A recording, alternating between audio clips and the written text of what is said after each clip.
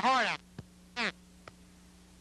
Now, the answer is that there is no Arab problem. There's a Jewish problem. There's a Jewish problem. Jews suffer from a specific form of AIDS, a specific form of Jewish AIDS. It's called guilt. No one feels guiltier more than Jews do. We have honed it to a fine art. We feel guilty about surviving. We feel guilty about living. We feel guilty about having a Jewish state that persecutes the poor Palestinians who only tried to wipe us out for 70 years. So therefore, let me tell you something. It is better to win than to lose. For 2,000 years, we were losers. Today, we are winners. It is so much better to be a winner. It is better to live than to die. The world has loved us for 2,000 years because we died.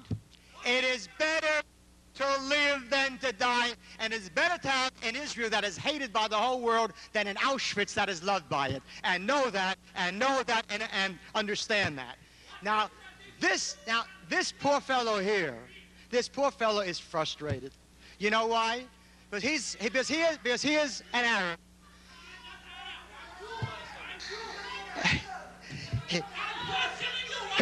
He isn't. Just get over there, fella. All right.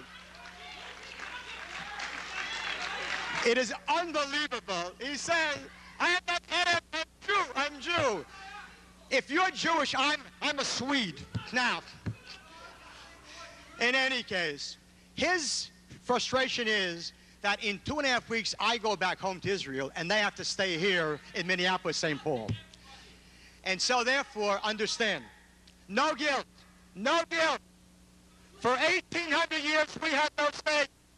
For 1,800 years, we enjoyed such wonderful benefits as pogroms and crusades and Auschwitzes